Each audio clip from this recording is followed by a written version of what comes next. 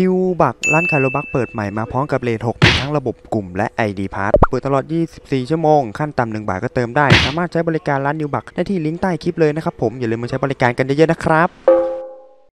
ร้าน Nekobux Shop บริการรับฟาร์มแบบต่างๆไม่ว่าจะเป็น Skybox โบโคโนโลบ็อกโลกูนบ็อกฟุตวันพีซลิเจนดารี่ไอกูนเอ็ก Skybox แล้วก็บิวโบดคิงพีซอนิเมะไฟติ้งซิมูเลเตอร์ขั้นต่ำการใช้บริการของร้านคือ20 บาทปลอดภัยแบบ 100% อย่าลืมมาใช้บริการกันที่ลิงก์ใต้คลิปเลยนะครับผม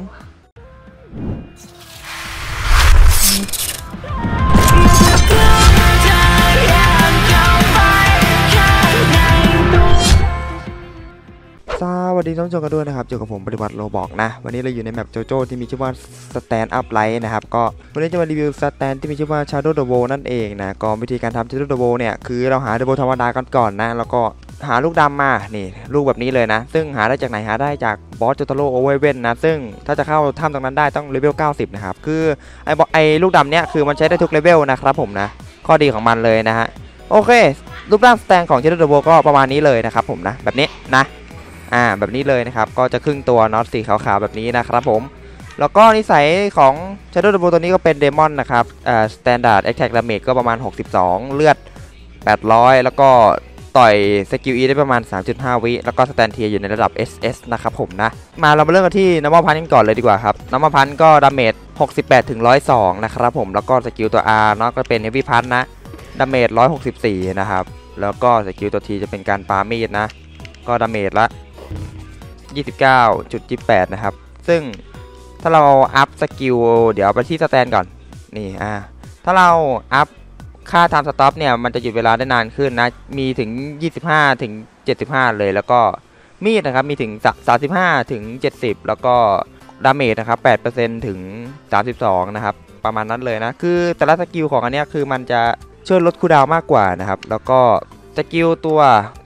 F นะครับจะเป็น time skip นั่นเองนะแบบนี้ประมาณนี้เลยครับแล้วก็สกิลตัว G ก็จะเป็นท่าบล็อกเนาะแบบนี้นะครับลองตีมันจะกันนะครับผมนี่คือข้อดีนะครับนี่กันได้3ฮิตเลยมั้งแล้วก็สกิลตัว H จะเป็นคอมโบแอคแท็กนะครับแบบนี้เลยนะดาเมจละ63ถึง204นะครับแล้วก็สกิลตัว J เป็นโดนัทแอคแท็กหรือเป็นท่าต่อยหรือเป็นท่าต่อยคาคิวอินในสตาร์ดัสภาค3นั่นเองนะครับแบบนี้เลยอยู่ไหนโอเคถ้าต่อยในสตาร์ดัสนะครับก็จะประมาณนี้นะเป็นโดนัทแอคแท็กตัวเจนะครับแบบนี้ดาเมจละ60เลยนะครับผมนะถือว่าแรงมากแล้วก็ตัว Z ก็จะเป็นสกิล Time Stop นะครับข้อดีของ Time Stop คือเราจะสามารถปามีดได้เร็วขึ้นนะครับแบบนี้เลยแบบนี้นี่เห็นไหมกดทีรัวๆเลยครับแบบนี้เลยแบบนี้เลยครับเห็นไหมดาเมจก็จะสแปมรัวๆครับถือว่าโกงพอสมควรเลยนะครับผมแล้วก็สกิลสุดท้ายนะครับเป็นสกิลเคลื่อนที่นะครับกดตัว X นะครับจะเป็นการกระโดดแบบนี้แล้วก็มีวาร์ปด้วยถือว่าเจ๋งพอสมควรนะครับโอเควิธีการทำก็บอกไปแล้วต้นคลิปนะครับถ้าใครชอบคลิปนี้ก็